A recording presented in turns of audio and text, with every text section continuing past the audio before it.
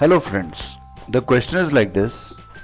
Prove that the determinant x sin theta cos theta minus sin theta x1 cos theta 1x is independent of theta. Now a natural question comes in our mind that what do we mean when we say that this determinant is independent of theta? It means that the determinant is such that its value does not depend on theta. Whatever may be the value of theta, the value of the determinant will remain same. So we have to prove that the value of this determinant will remain same for all value of theta, that is, it is independent of theta. Okay, taking the determinant, and to solve this we see that no trick is right now applicable.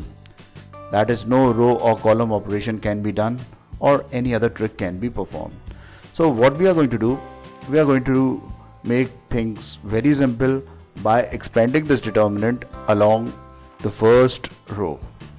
So on expanding this determinant along the row 1, I am going to get this as equal to x times the determinant obtained by removing the first row and first column, that is minus x1 1x, and similarly minus sin theta times minus sin theta 1 cos theta x plus cos theta times minus sin theta minus x cos theta and 1.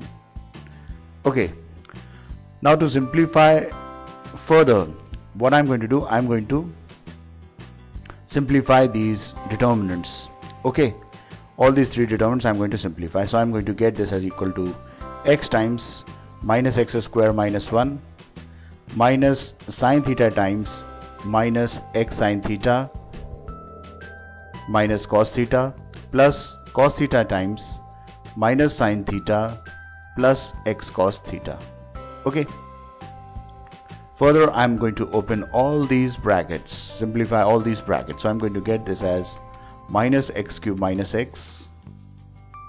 Okay, this will be plus x sin square theta plus sin theta cos theta.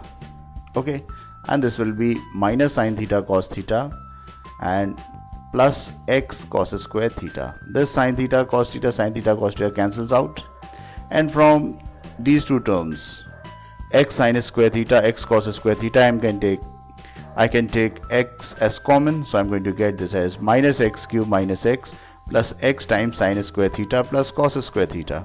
And you must be knowing this, that sin square theta plus cos square theta is equal to 1.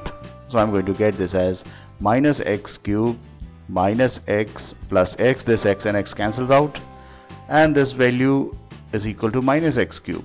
So because the determinant gives me a value minus x cube, so this determinant is equivalent to a term of x, so it doesn't depend on theta. Okay, now because this determinant is having the value minus x cube and it doesn't depend on the value of theta, so we can say that the given determinant is independent of theta. Okay, so this is how we are going to solve this question. Friends, thanks for watching my video. To watch more of these super videos and for the latest updates, subscribe and like the videos on these channels on YouTube, HSK Shiksha and Math Help by HSK. Thank you.